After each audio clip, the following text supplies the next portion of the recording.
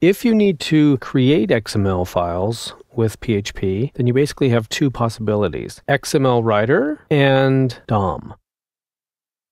XMLWriter is good if you are, for instance, getting information out of a database and need to create an XML file and just dump that information into the XML file. If you need to edit an XML file that already exists, then you probably want to use DOM. So let me do an example of just creating and writing XML to an XML file.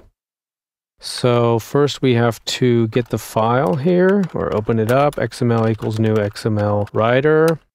And this is all in PHP 5.2. If you install the way we do on this DVD video, everything should be fine and you should have access to all of these objects. And as you see, if you install Eclipse, then you have nice code assist here, which can be very helpful actually.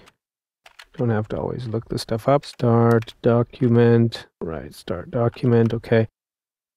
1.0, and let's use UTF-8 encoding, which is the best nowadays, all characters in the world.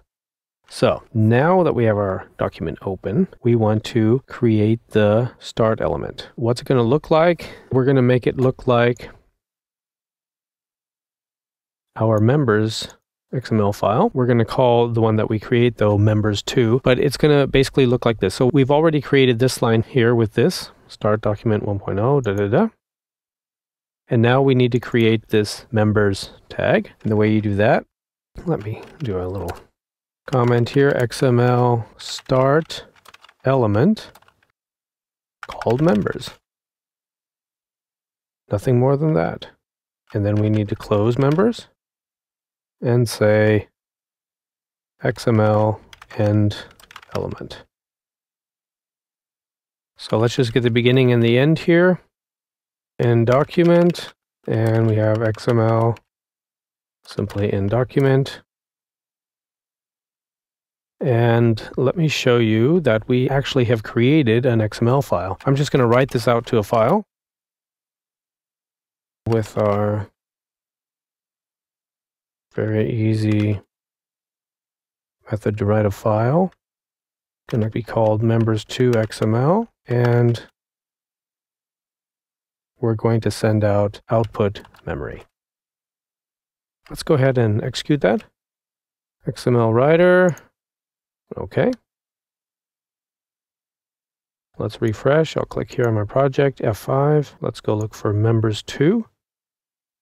There it is. And there's our XML file. All we've done so far is create a members element here. And ended it here and ended the document. And now we want to create a file that looks like this here. So we need member, first name, last name, score. I'll show you how to do that. Basically the same here. After we create our members, then we need a member, and we simply say start element again, called member. And now we want these two ID and position, for instance. The two attributes, so I'll say write attribute ID 1, for instance. Very intuitive, actually, XMLWriter. Write attribute position treasurer, close member.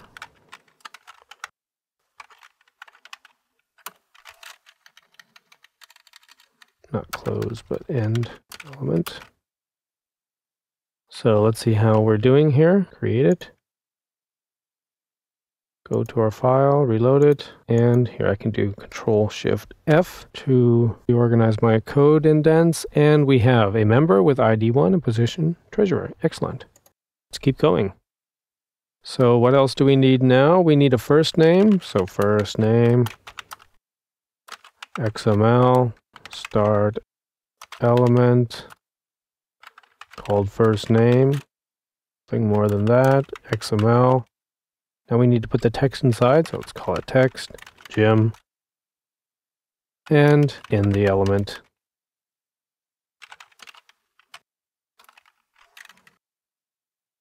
See how we're doing, create,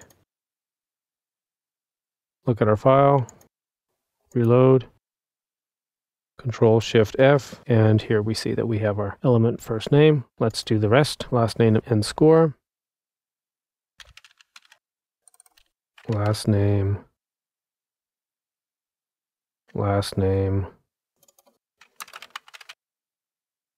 and score,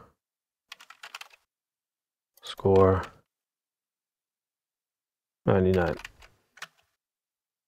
Create it, look at it, reload it, restructure it, Control-Shift-F, and we see that we've created a member element with first name, last name, score, and attributes ID and position in our XML file with XMLWriter.